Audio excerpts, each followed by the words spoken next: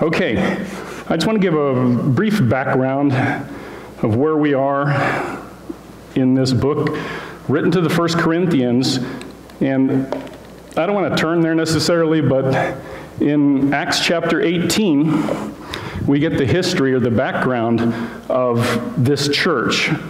Paul had recently come from Athens, and he went to Corinth, and I think Pastor Jon has done a introduction talking about how evil and nasty of a city Corinth was, so we didn't want to get into that, but Paul spent 18 months in Corinth, a year and a half, and you can read that in Acts chapter 18 if you wanted to remind yourself what happened in terms of setting up the church. You remember Priscilla and Aquila? They were Jews that had come from Rome. Claudius the emperor had kicked all the Jews out, and they ended up in Corinth, and Paul met them and spent 18 months there teaching and starting a church. And then, as was his pattern, after he started a church, after he appointed elders, he left. He went somewhere else, started another church. And that's when the problems began for the church of Corinth, because what happened is their usual Greek ideas and ways of life kind of started to filter into the church, and they started mixing God's wisdom, God's truth, with worldly philosophies. Greece was the center of philosophy. You may have heard of a few of their famous philosophers: Socrates, Plato, Aristotle, and they were basically gathering disciples, gathering people around them to expound their teachings, and then they would go all over the place, and there were itinerant philosophers everywhere. So that got mixed in with this godly stuff that Paul had been teaching for 18 months, and it created a mess, and it created confusion, it created division, and so there was a problem. I have entitled this message Hidden Wisdom, because God has revealed to us certain truths. He's put it in His Word, and sometimes it's readily available to read and know, and other times it's hidden, and you kind of have to do a little digging. You have to spend some time in Scripture and understanding what God has said. And so this passage that we're going to look at today deals with all this hidden knowledge that God had imparted, but that no one knew about. But before we do that, let's pray. Heavenly Father, we thank you, Lord, for today. Lord, we thank you for your word, this love letter that you have written and sent to us, and that we can freely, in this country, we can freely read and study, and we can gather in buildings and study and hear your word proclaimed. And Lord, it's like listening to your voice out loud when we hear someone speaking from the pulpit, telling us, teaching us what you have written down. And it's a privilege to have that. I know there are many people around the world who don't have the freedom to open your word, to read your word. And to them, it's all hidden. I pray your hand of blessing upon them, that they would hear the truth in some way, that some passing person or someone smuggling in a Bible would get them the truth. But I pray that you would take our hearts today and you would open our minds to your truth that you have hidden, you have concealed for your purpose, for your glory. And Lord, may you be glorified by it, and may it be your words spoken through me and not me, myself. And we ask these things in Christ's name. Amen. Okay, so basically we could say that the gospel is the wisdom of God. The gospel is the wisdom of God. And if you stop and you think about the gospel, you can break it down into a couple of little things. Jesus Christ died for our sins. He was crucified, he was buried, and he rose again on the third day. That's really the nutshell of the gospel. When other people try to add things to it, like, feeding the poor, or, getting modern things and having lots of money, that's not the gospel. So just be aware that the gospel, in its simplest form, it's the story of Jesus Christ. It's the good news that God sent Jesus to die in the place of sinful men so that we could have a relationship with him forever. And that's great. So, Paul was sent by God to speak this truth. He was a missionary. He was one that was sent by God, among others, to teach the truth to a lost and dying world.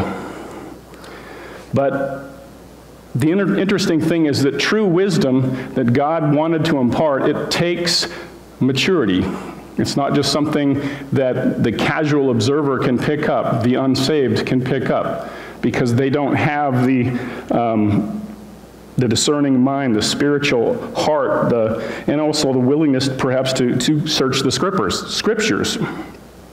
So the unsaved man or the natural man cannot understand the Bible. There are many passages that deal with that, and maybe look at one or two here. So when we think of the wisdom of God, we could break it down, not just the gospel, but the whole idea of creation, redemption, God's eternal plan for the world. All of those things factor into what we would call wisdom of God. So as I said, the natural man, the unsaved man, thinks it's foolishness. We looked at, Pastor Jon was going through chapter 1, and in several places there we get the idea that this wisdom, this gospel that he's presenting, is foolishness to people. They don't understand it. It makes no sense. They disregard it. And also you can see, if you're open to 1 Corinthians chapter 2, flip over to verse 14, if you haven't opened your Bibles. And it says, but the natural man, in other words, the unsaved man, does not receive the things of the Spirit of God, for they are foolishness to him. So Paul here again is reiterating for us that the gospel and the things of God are considered foolish and foolishness by people, by unsaved. And he goes on to say, nor can he know them, these truths of the Spirit of God, because they are spiritually discerned. In other words, it takes a spiritual capacity to understand these things. Let me illustrate. When I was a young man in high school, I had a 65 Mustang, powder blue. I loved it. It was a great car. I wish I still had it. It might be worth a little bit of money today. But, as young people, foolish, we don't always hang on to the things of value, and I got rid of it. But to finish my illustration, I used to ride around in my car as a 16, 17-year-old kid. And what do? You roll the window down, you turn the tunes on, and the wind blows through your hair. It wasn't as long back then as it is now. And you enjoy things like that. Now, about that same time in high school, there were friends of mine that would talk about listening to FM radio. I didn't know what FM radio was. I didn't have an FM radio. The stories of these DJs late at night, and they would play the whole side of an album, take an hour or whatever, and everyone would listen to this FM, and it was the latest rage. But I was driving around in my 65 Mustang, and I had an AM radio. That's it, AM. It had one of those on and off switches, volume, right? And you could change the channels. You could scroll through the dial, or you could even have a couple of buttons that you plugged in, and you'd push one and that would go to the channel that you had selected. And I thought that was cool. But, the more my friends talked, the more, hey, FM radio was the way to go. But guess what? I didn't have the equipment. I couldn't, no matter how much I wanted to listen to FM in my car, I couldn't. I did not have the equipment. And the same is true for the natural man. They don't have the means. They don't have the equipment yet to listen to God, to hear His voice, to understand His truths. So, I don't know if anybody can relate to me. Remember AM radio? Okay.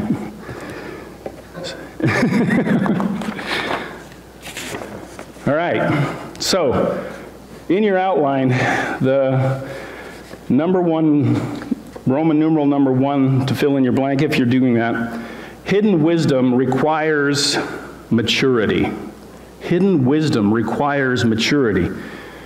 So this wisdom of God that has been revealed, God didn't design it for everyone. It's not for everyone. It's not for children, can't understand many of the deeper things, and certainly the unsaved can't understand these things. So it's hidden, it's veiled, okay? It's not intended to be treated irreverently. And for example, people, you offer the gospel to them and they laugh at you and they spit, on the ground saying, that it's stupid. And, it's not for the unsaved. They don't have the faculty, the facility to understand it. And you've heard the verse, do not cast your pearls before swine. You don't give them the true gems of the gospel and, the truths of God if they're not even willing to confront their own sin and realize that Jesus Christ is the only way. It takes a step. Once they start down that road and they can grow and become grounded in the Word. So it's not for unbelievers and it's not for immature Christians, baby Christians. There are verses that talk about the fact that where you should be teaching others by now. You should be mature. You should be, as a believer, you've been a believer for a long time, the idea is, and yet we need to go back and teach you, just give you milk. You're not ready for meat. You understand that concept that they're not ready to sink their teeth into something really deep. They're only able to drink from a bottle, drops of truth. So this wisdom requires maturity, okay? It requires a vibrant and growing relationship with God, sinking your teeth into it. And when we do, the gateway to God's wisdom becomes open to us. So, in your passage, 2 Corinthians chapter 6, we notice it says, it's interesting, the word in my translation is however. And when I see something like that, a however or a therefore, you always go, well, why is it therefore? And so it's referring to something above. If you remember last week, Pastor Jon was going through chapter 2, verses 1 to 5, and he was talking about Paul's preaching and that it was not based on human wisdom. And then he says here in verse 6, however, he says, we preach wisdom. So he's talking about preaching wisdom. I'm having a hard time keeping this on my ear. I have small ears, and these things don't fit real well. So this word wisdom here in the Greek is the Greek word Sophia. Sophia, sometimes pronounced Sophia, but it's actually an omicron, so it's a short O sound. So Sophia, and it means, it's translated here wisdom, but it denotes a mental excellence, like a certain mental acuity, ability to understand. And it has a broad scope of meaning, but it's generally means having a full intelligence. Okay? But we have to be careful that we want to contrast knowledge and wisdom. Those are two different things. Related thoughts, but different. For example, knowledge could be dry facts about something. For example, I could have the knowledge of the equation, and maybe you've heard this equation of the theory of relativity, E equals mc squared. You guys ever heard that? E equals mc squared. Okay, I have knowledge about it. I can tell you what they mean. Energy equals mass times light squared. Okay, so I have a little knowledge of that. Do I know what it means? No. So knowledge and wisdom, it's like facts versus what do you do with the facts? We often, as young people, aren't aware of the fact that wisdom takes practice, takes experience, takes time. And now that I'm on this side of the fence, looking back, I realize that young people think they're really smart, and they are in a lot of ways, technologically and socially and all that stuff, but they lack wisdom. because they don't know how to apply those facts. So that's something we have to take into account. So we're talking about, this is wisdom here. This is not just dry facts, not just knowledge. This is the application of it. This is the idea that it, let's see, I lost my spot here. Like, natural wisdom belongs to man to a certain degree, and some people are smarter than others. But wisdom is something that is acquired, something given by God, something that takes time. For example, in Matthew 12:42, this idea of having variable knowledge being acquired by time and experience, Jesus is speaking. You may have heard this.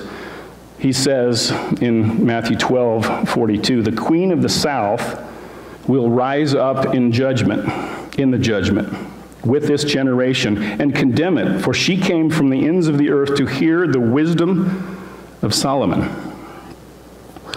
And indeed, a greater than Solomon is here." Now, the idea is that Solomon was the rich, well, he was pretty rich, but he was the smartest man, he was the wisest man that ever lived.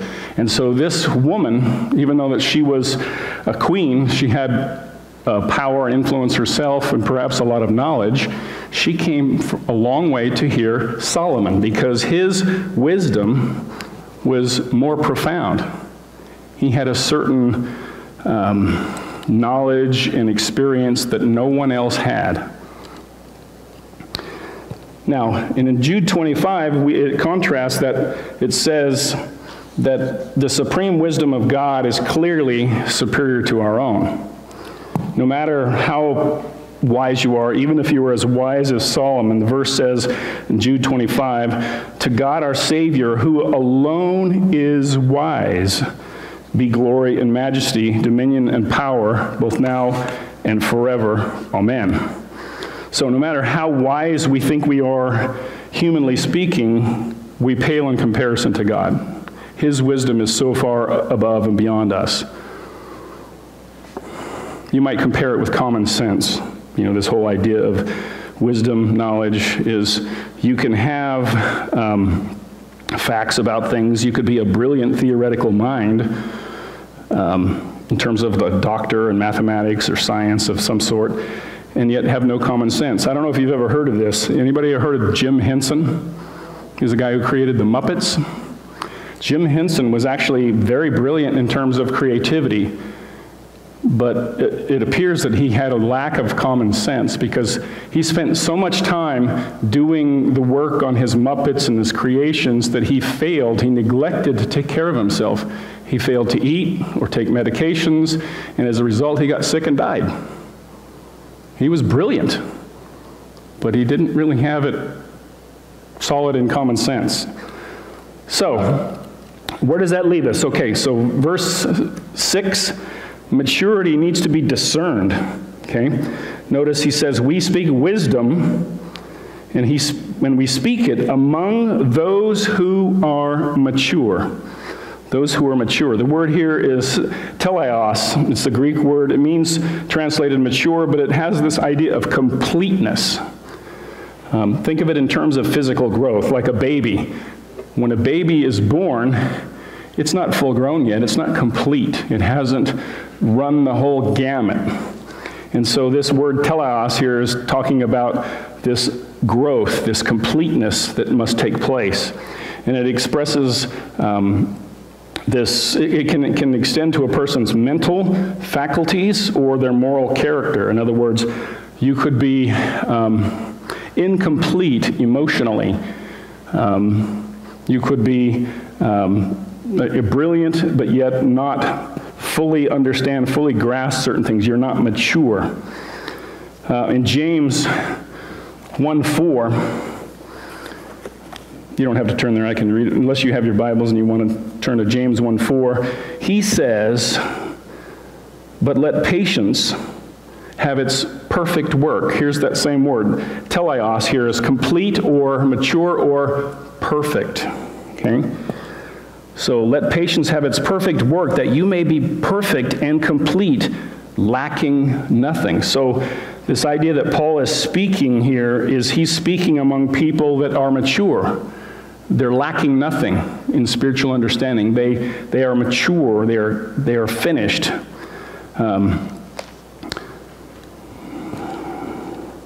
So the idea is that only those who are mature, those who are complete, that have grown up, not just physically, but mentally, spiritually, they will understand it.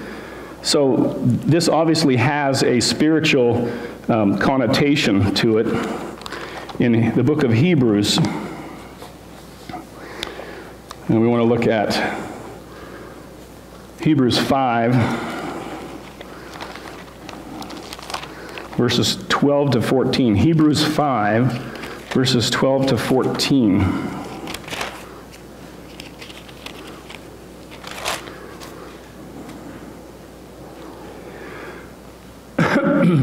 Everybody find it?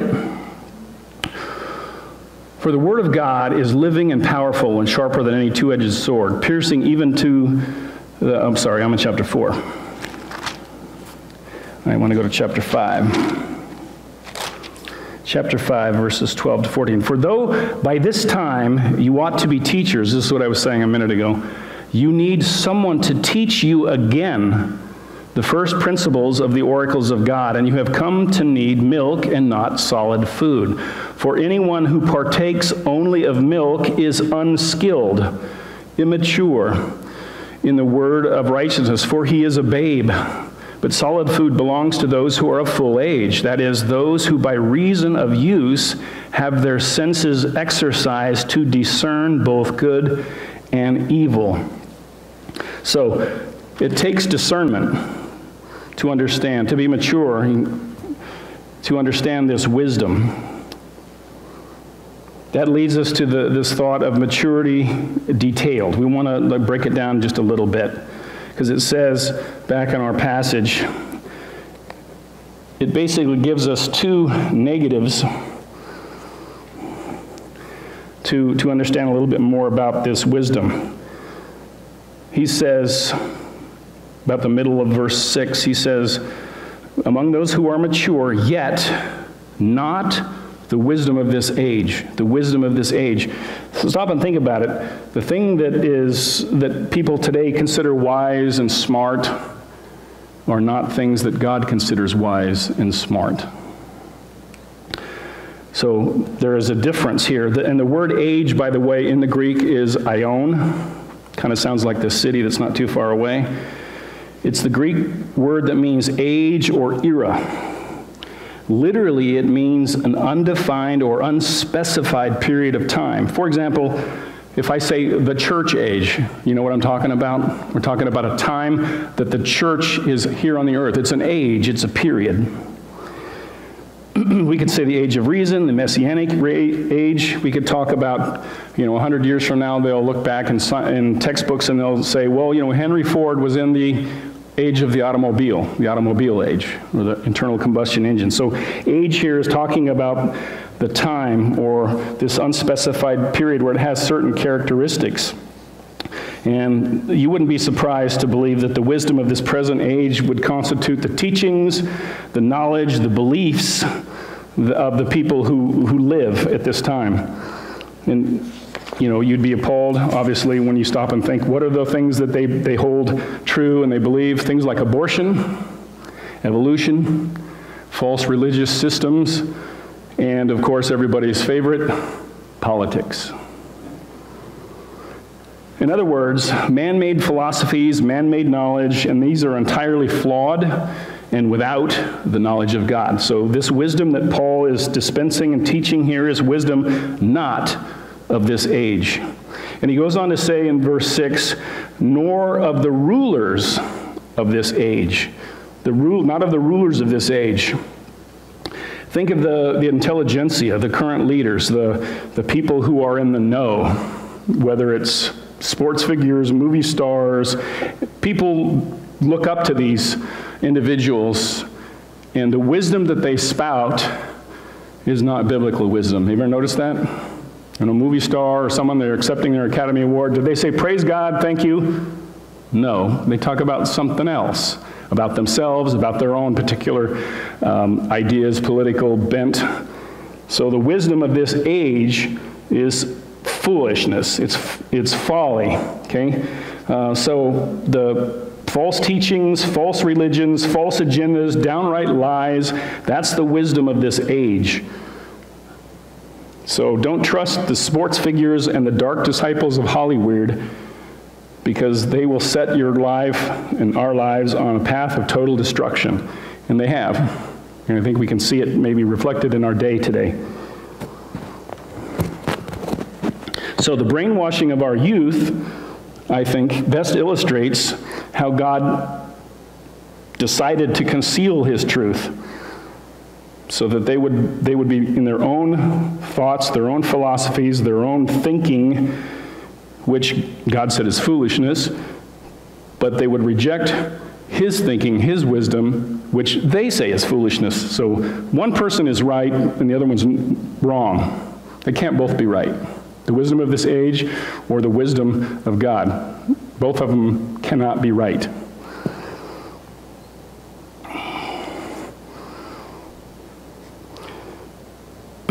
Romans 2, 5, and 6 says, talking about these false religions, false teachings, but in accordance with your hardness and your impenitent heart, you are treasuring up for yourself wrath in the day of wrath and revelation of the righteous judgment of God, who will render to each one according to his deeds.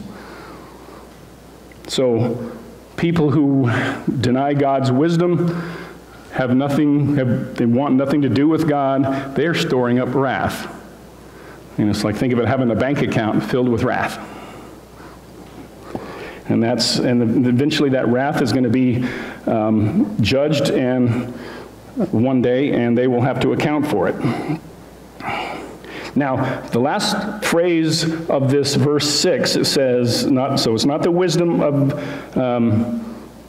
the age, it's not the wisdom of the rulers of the age, because the rulers of this age are coming to nothing. Coming to nothing. This Greek word here is katargeo. It means to be made or rendered entirely idle or useless. These people, no matter how much they talk, no matter how much wisdom they think they have, they're coming to nothing. They're full of bluster, but nothing. I think a good illustration would be, think of a powerful machine, a souped-up car, and it's sitting there, and it's revving, and it's loud, and you've got this, I can't really, I'm not a mechanic, so I can't describe all the things that are going on there with the sound coming out of the tailpipe and all that stuff. You may have heard a few people pull up next to you on the street and they're really loud. Well, imagine this, it's revving, but if it's in neutral, it doesn't go anywhere. All that power means nothing. And that's this thought here. These rulers, these wisdom, the people, the guides of this age, with all their bluster, they're coming to nothing. It's a bunch of hot air. It means nothing. So these ungodly rulers will basically be swept away, like a vapor. But to the godly, the Lord reveals his mysteries, these things that we've been talking about. So we see Roman numeral number 2 in your notes, hidden wisdom reveals mysteries. Mysteries. Paul says in verse 7, but we speak the wisdom of God. Notice there another but. We talked about however briefly or therefore. Here's a but. If you've ever been in any of Sean Green's classes, this is a favorite phrase of his, but God. Because it's like, on one hand there's this, but let's contrast it. On this other hand, there's this. In other words, this is what is thought, but this is what's true. So Paul says here, but we speak the wisdom of God. So the wisdom, not of this world, not of this age, but God's wisdom. It's his wisdom. And we already saw a verse that talks about he alone is wise. So it's not the man's foolish thoughts, it's not man's flawed ideas, it's not man's futile philosophies. Instead, he says we handle, we dispense, we speak God's wisdom. And God's wisdom is a veritable treasure trove of heavenly knowledge, heavenly wisdom that's beyond all of our human understanding. The word here, mystery, by the way, is the Greek word mysterion. We get the English word mystery from it, but it's not the same thing as the way we think of a mystery. For example, when we think of a mystery, we think of a murder, a whodunit, a Columbo, or an Agatha Christie, right? It's something that's filled with all kinds of twists and turns and clues for us to unravel, and like I say, frequently involving either treasure or murder, or both. And so this Greek word mysterion, we get our English word from it, but it has a different idea. Here, the emphasis is on the fact that something has been hidden. Something has been concealed. Something has been shut away from us and kept from us to see or understand. It hasn't been revealed before. That's what this Greek word is stressing. So Paul's saying we're speaking the wisdom of God, but we do it in such a way that it's a mystery.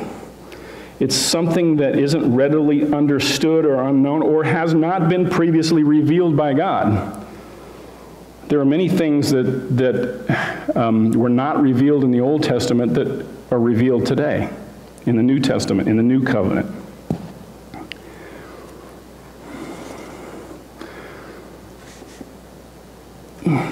So this word has this concept that if left alone, there's nothing we could ever possibly do to unlock it on our own, ever. It's not for us. It's not something that we can work out. We can't puzzle it out and figure and, sit down and think and cogitate. It has to be, it's veiled. It's hidden. It might even be right before our very eyes, and we might not see it and understand it. So, if God doesn't choose to reveal it, it's going to be forever shrouded in mystery. It's going to be back in the closet, covered with a dusty patina of the unknowable.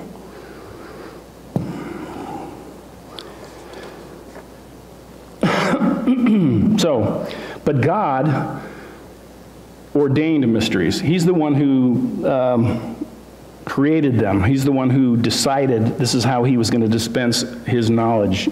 So, verse 7, we start to look toward this mystery ordained.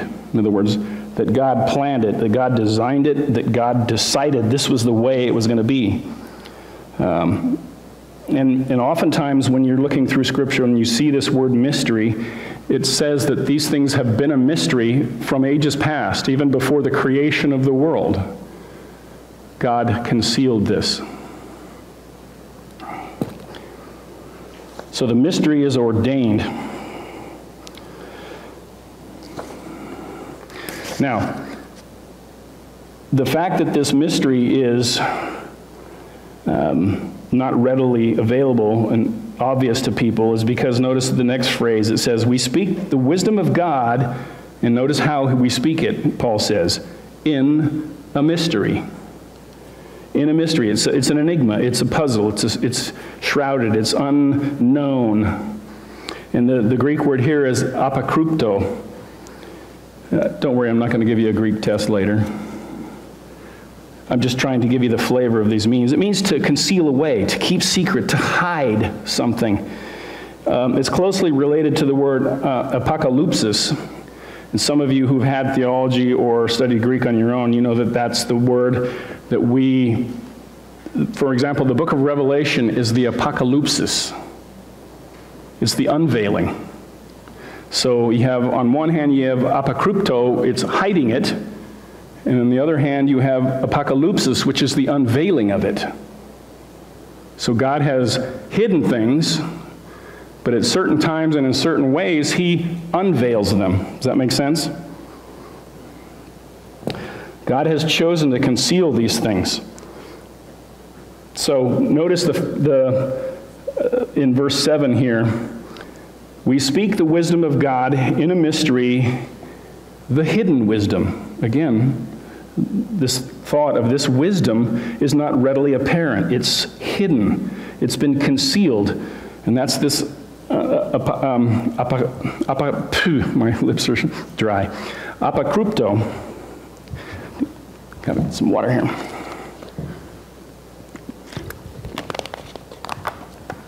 So it's been hidden, it's been concealed, it hasn't been revealed. And it's God's decision that he, from the past, ages past, he brought it to concealment. He brought it to concealment, okay, because it's God's wisdom. He's put it in a mystery, it's hidden, and he has ordained it. He's the one who's decided to do this. So this wisdom has been, this knowledge, this special wisdom of God has been brought to concealment.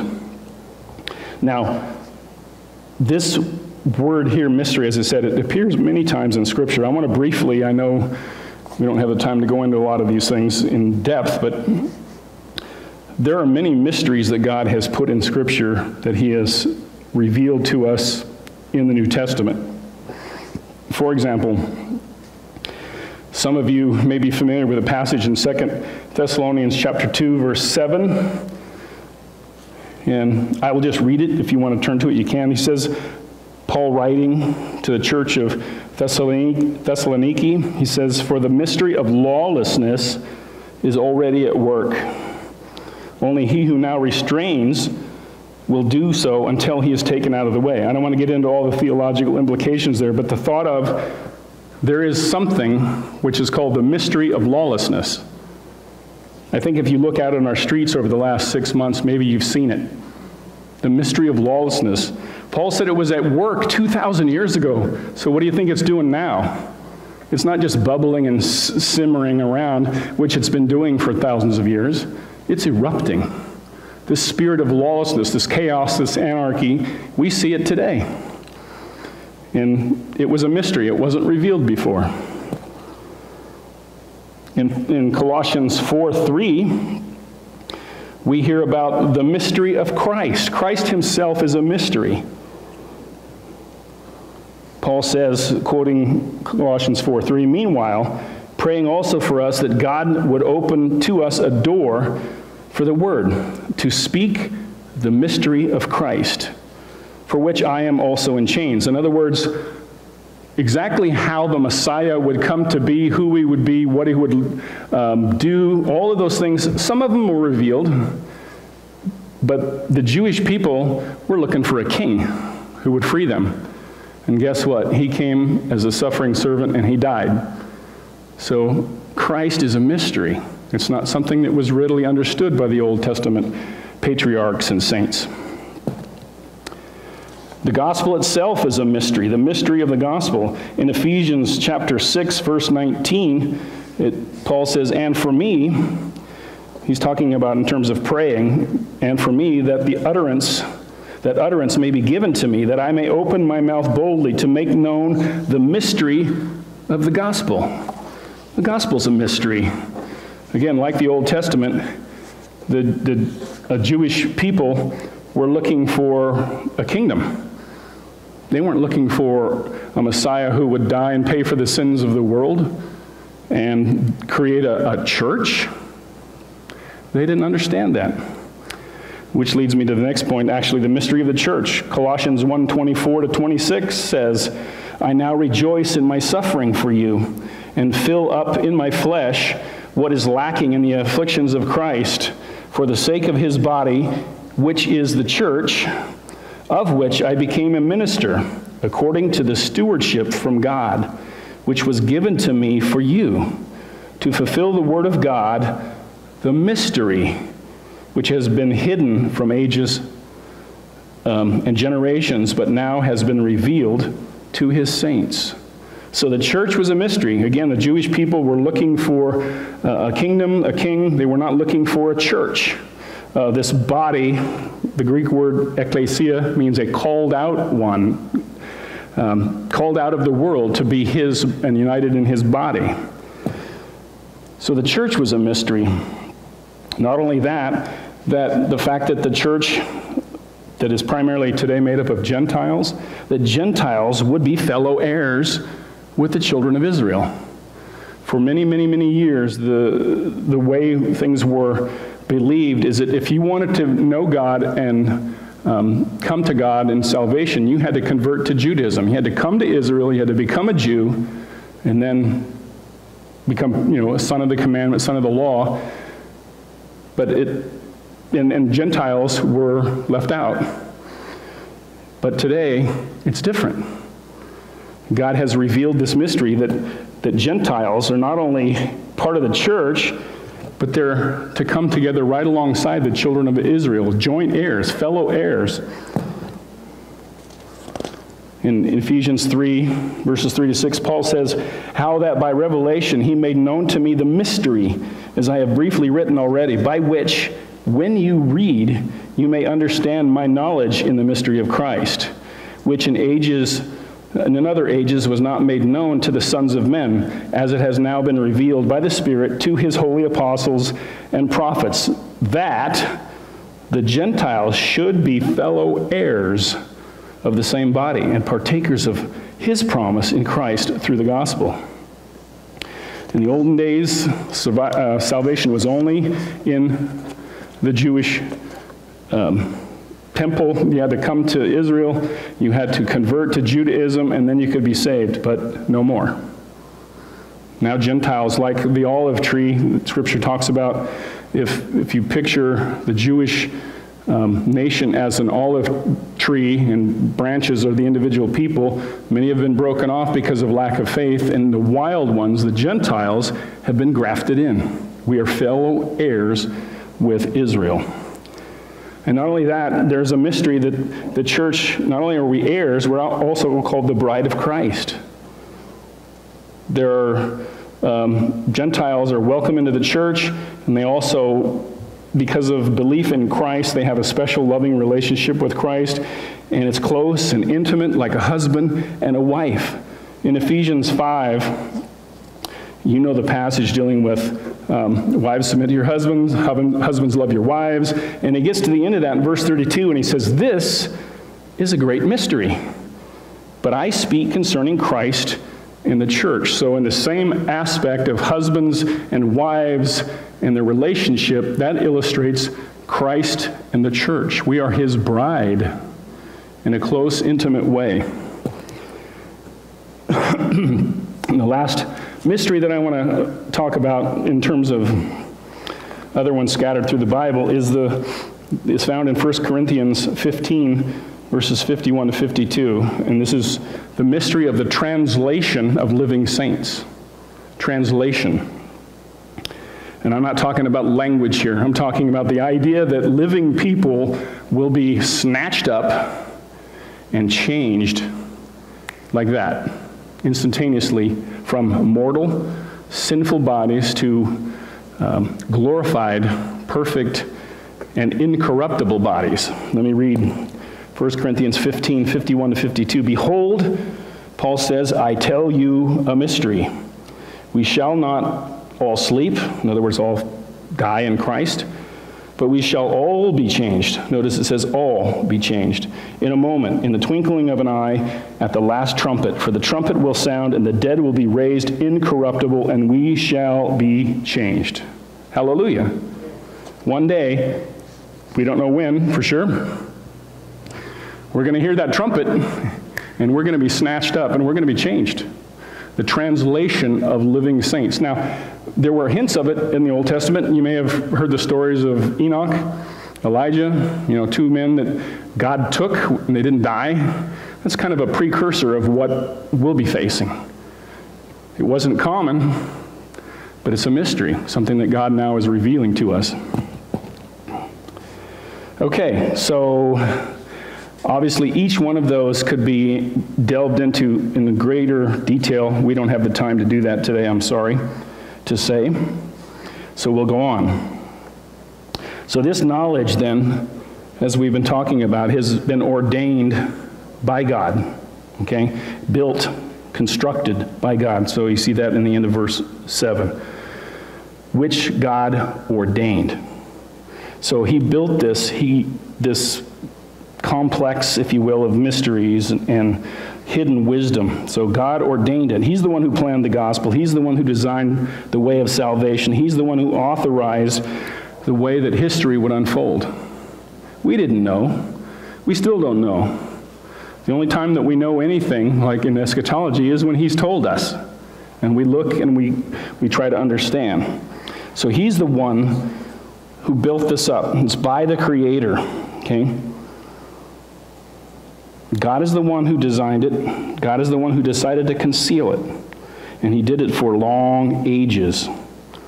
And it wasn't man's desire. It wasn't even Satan's desire. Yes, Satan is a liar and he likes to corrupt things. But it wasn't Satan who hid these things from us. God did. And it's kind of interesting.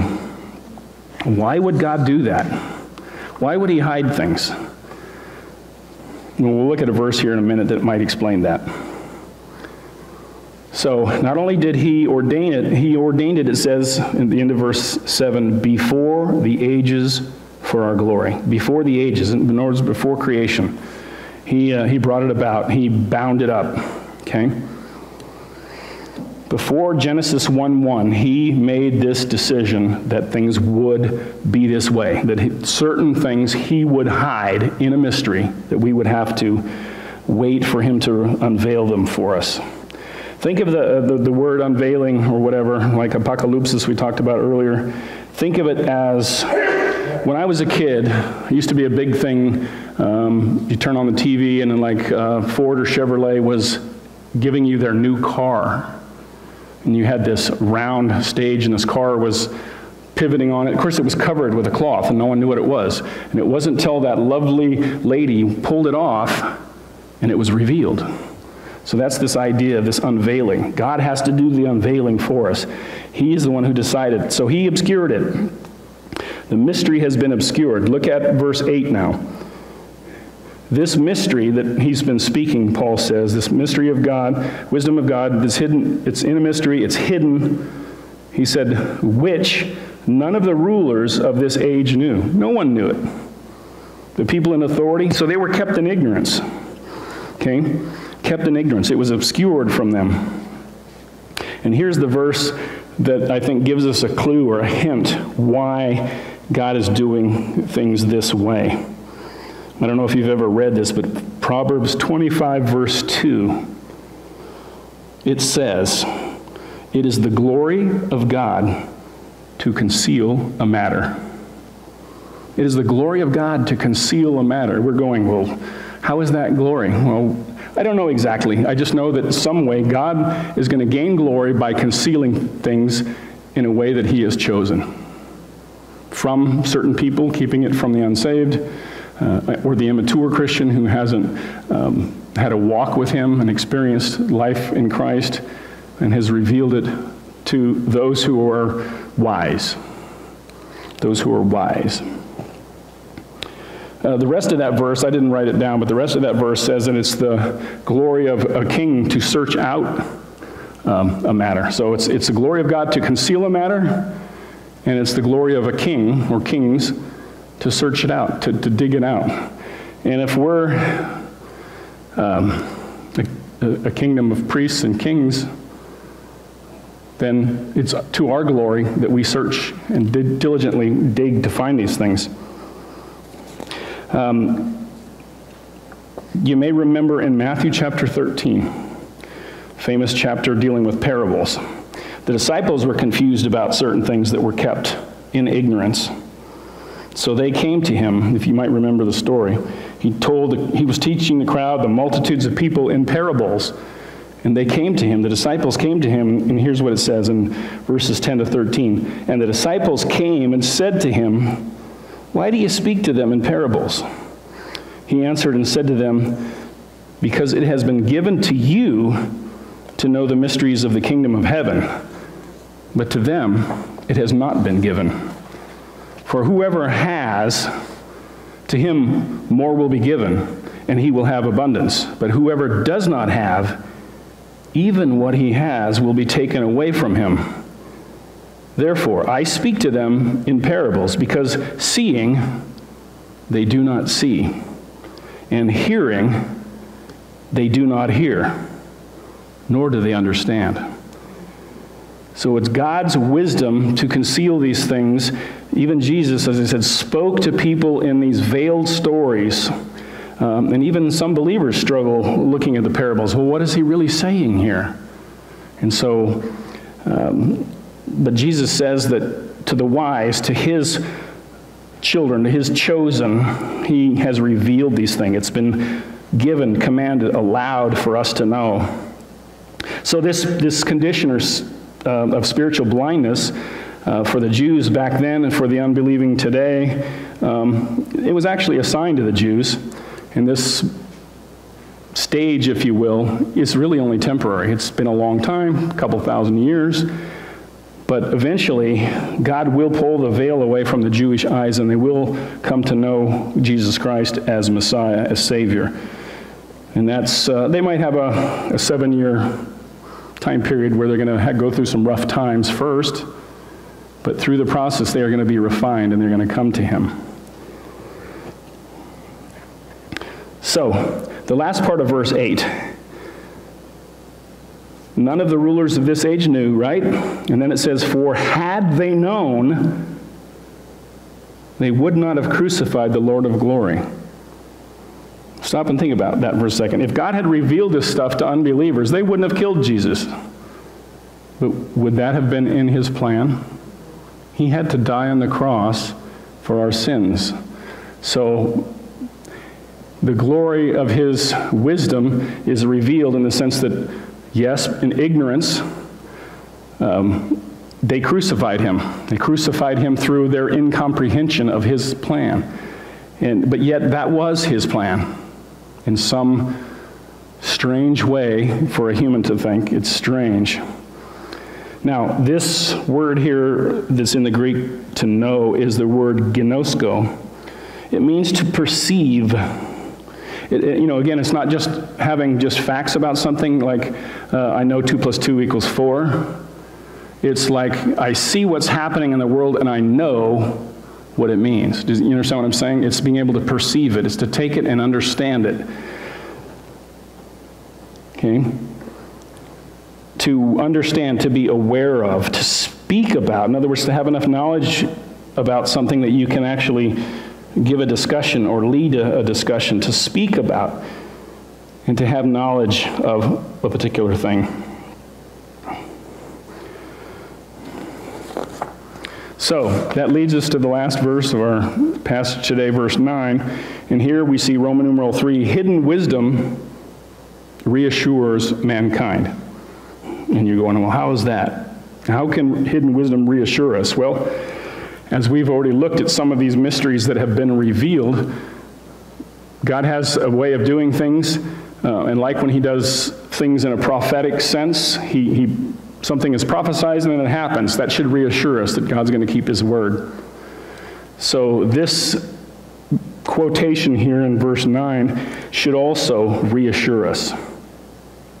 Like he said, it's been given for you to know, but not for them, to know the mysteries of the kingdom. So God has not kept this truth from his church. He's not kept us in darkness. And so to us these mysteries are revealed. In Isaiah 46:10, God stated that he declares to us the end from the beginning. In other words, he's telling us this is the end, this is the beginning, and all points in between. Not necessarily that it gives us every single detail, but we're given a picture. And so it should reassure us. So look at verse 9 here. It says, let's look at this first part here. Eye has not seen, nor ear heard, nor have entered into the heart of man. So eye has not seen, nor ear heard, nor have entered into the heart of man. So in other words, we should be reassured by this unimaginable, stuff that we can't conceive. I can't conceive of what heaven's going to be like. Yeah, I can come up with some glorious thing, streets of gold and all that. I don't know for sure what it's going to be like, how marvelous, how much majesty and glory that we'll see. It's beyond my scope to comprehend. It's unimaginable. And yet, God has promised, when we get to the last part of the verse, he's promised these things to those who love him. So the things that our eyes cannot see beyond this life, our ears have not heard, no one's discussed them, and never have entered into our own hearts, these things, we should be reassured because God has prepared them at the end there, verse 9, the things which God has prepared for those who love him. God has prepared a place for us. In other words, we're not an afterthought to him. We are actually a priority. He loves us. He wants us to be with him forever. He's going to take us to a place of unbelievable beauty and splendor. The various houses or dwelling places which are being even now prepared, sometimes referred to as mansions in Scripture. It says that Jesus is even now preparing for us. If you want to turn there, John 14:2, these things that Jesus tells us here should reassure us. So we should be reassured by the unimaginable, and we should be reassured by the unbelievable. And he says in John chapter 14, verse 2, let not your heart be troubled. I hear somebody on television say that a lot. If you watch Fox News, Hannity, he says this a lot. Of course, he's thinking in terms of our world today, politics and how things are going. But Jesus was telling his disciples before he left, don't be anxious, don't be worried, don't be freaked out, don't be troubled. Let not your heart be troubled. But it was in the context of, I'm leaving, but I'm going to come back. Let's finish that passage. In my Father's house, let not your heart be troubled. You believe in God, believe also in me. In my Father's house are many mansions. If it were not so, I would have told you. I go to prepare a place for you. He's been working at it for 2,000 years. Do you think it's going to be a wonderful place? I can't imagine. I can't imagine.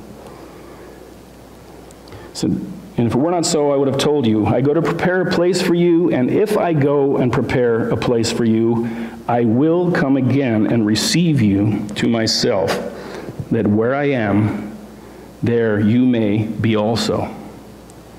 So when Jesus left, his goal was to prepare a place for us so that when the time was right, he would come back and he would take us to be with him. And it says we're going to be with him forever. Forever. And so we should be reassured by these things. So that leads us to our conclusions. Wisdom obviously belongs to God. Scripture says that he alone is wise. No matter how smart we are, we do not compare with Christ, with God's knowledge, with his wisdom. The smartest men who have ever lived, even Solomon, fall far short of God's glory, his wisdom, his omniscience. And if we are in Christ, if we have a vital relationship with him, meaning we're saved, we're seeking him, reading his word, if we have a vital relationship with him, we're growing, we should have confidence that he has revealed his word to us. He has revealed his word to us. What was once veiled and hidden for countless centuries, even millennia, has been revealed. And what even today remains hidden to those who do not know the Lord, to those who are perishing, God has made it known to us. So knowing not only how things are going to end, knowing the last chapter of the book, if you want to use that analogy, we know how things are going to end up. We should experience God's truth right now. We should be able to live a happy, confident life in spite of what's going on in our world. I'm not saying that we like everything that's happening, but we should still be happy and confident because we know it's in God's hands. He's revealed it to us.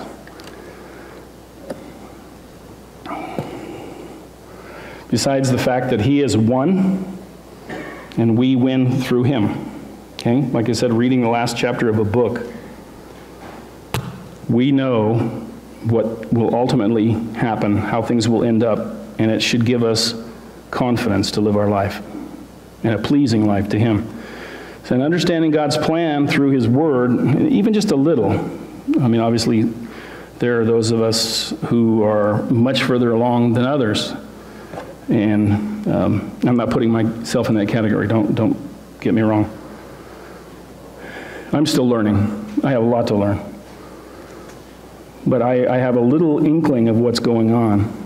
And having that little knowledge, it should spur us on and encourage us to dig even deeper. I know I'm not, you might think I'm plugging you to come to my theology class. I'm not. But I think you should plug yourself into some study, whether it's personal, whether it's with someone else who can help make you accountable. The women's study, Pastor Bill Fox's study on Thursday. Plug into something. The message that God gave to us is so incredible. Everything he says here is here for a reason, and it's for us to know. He has revealed it to us. Take advantage of what he has given. So I encourage you to read your Bible. Try to do it every day if you can. I know sometimes life gets in the way and it's hard sometimes, but try, just even a few minutes a day. And plug yourself, like I say, into some study, some kind of means to grow closer to God. Because even though we may understand that God promises us, if you memorize John 3:16, that God promises everlasting life to those who believe, there are two qualities to everlasting life. The one that we usually cash in on is it's eternal. We're going to live forever, never die. And that's great. But there's another factor. It's actually a quality of life. Everlasting life starts now. If you're a believer, it's now. And you're plugged into Jesus Christ. He gives a quality of life to us that no one else can understand because they're not plugged into him. And we can experience that quality of deeper understanding, deeper relationship, eternally minded thinking and living right now. Let's pray.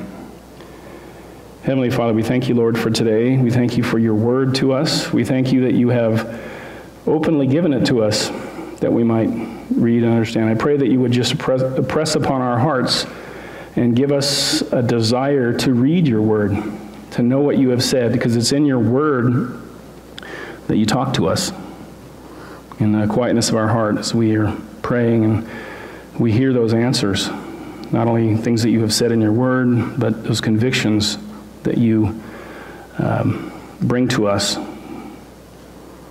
Help us to live a confident, happy life in Christ.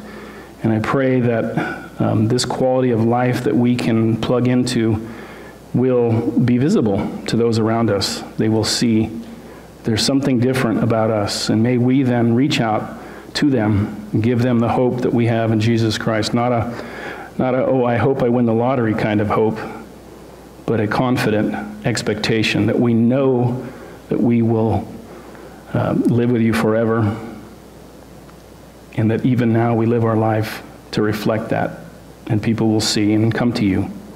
Pray that you will be glorified. We ask these things in Christ's name. Amen.